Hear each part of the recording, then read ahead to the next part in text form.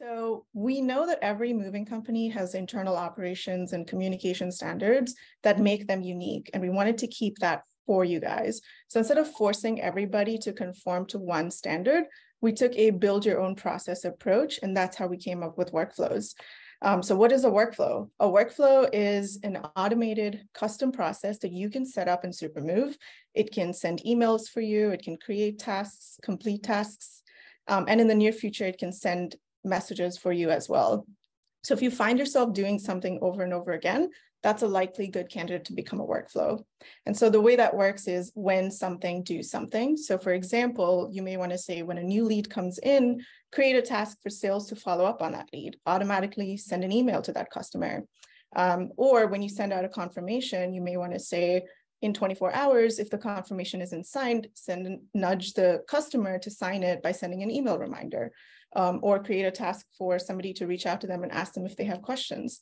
So there's so many things that you can do, and it can be really what you want it to be. So I already have a few videos on how to send automated email reminders. So today I'll walk through another use case. So if you want, maybe we can consider the scenario where, sorry, one sec, I'm just gonna share my screen. And for those folks watch, Anita pulls that up. We will also share the videos with you folks. After this call, there's 4 or 5 really great videos. Anita walks you through a couple of use cases, but really with this, the sky is the limit. So Anita, I'll let you give us a demo. Yeah, so can you see my screen, by the way? Yeah, you're great. Okay, great. So you may want to consider the scenario where you received a lead and you want to reach out to the customer, but they haven't answered the phone.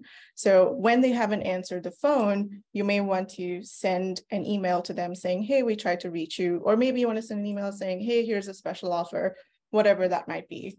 So in Supermove and with workflows, what that would look like is you would create a task to discuss the benefits of moving with your moving company. You'd wait one day, you'd see if that task was completed. And if that task is not completed, send an email to the customer saying, hey, we tried to reach you, or this is the benefits of moving with us. And so I'll quickly run through what that looks like. So if you go into workflows, you can say when a project is created. For now, I'm just going to select all project types. And I'm going to say create a task. And that task would be, discuss the move with a customer. So now I'm going to give the person 24 hours to maybe do the task. So I'll say delay for 1 day. And I'm going to say, check the latest status of the task. And the way to do that would be to use the find task action. So you would say find task, the task that we just created. And then you would say stop if that task is complete. So you would say, I've already discussed the move with the customer. We are taking action on it. Workflows does not need to step in anymore. So you're going to say, if the task is complete, go ahead and stop the workflow. Now, if it's not complete, you want to go ahead and send an email. Where's send email? There it is. And you want to say, try to reach you. And you can, at that time, maybe go ahead and, complete the workflow and say, I'm going to complete this task. Or you can continue and say, okay, after another 24 hours, send another email, 48 hours, send another email, so on and so forth. So I'm going to go ahead and save this workflow for now. I'm going to set it as active. And just for the purpose of this demo, I'll go ahead and create a training project. It doesn't really matter because I said, run this workflow for any type of project. So when I start this project, it should create the task to discuss the move with a customer. So we have that here. And if I select the task as complete, it's not going to send out that email. If I don't select the task as complete, it will send out the email. So if you remember in our workflow, and you can always go back to workflows and click on view workflow runs to see what the workflow has done for you so far. So right now, this workflow is in progress. And if you look at the details, it'll say it created the task and it's doing that 1 day delay.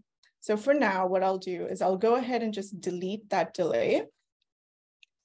And you'll see that when I've deleted the delay, runs through the rest of the process. So I'll just go ahead and create another project quickly. And now the whole thing should kick off, right? Like, so it should look at the task is not complete, and it should send that email. So if we go into view project, it created the task, and now it's not complete, so it should still go ahead and send that email. So if you look under contact, it says, looks like we missed you. If you want to talk to us, give us a call. So that would be a complete workflow. Of course, it would change based on whether or not the task was complete.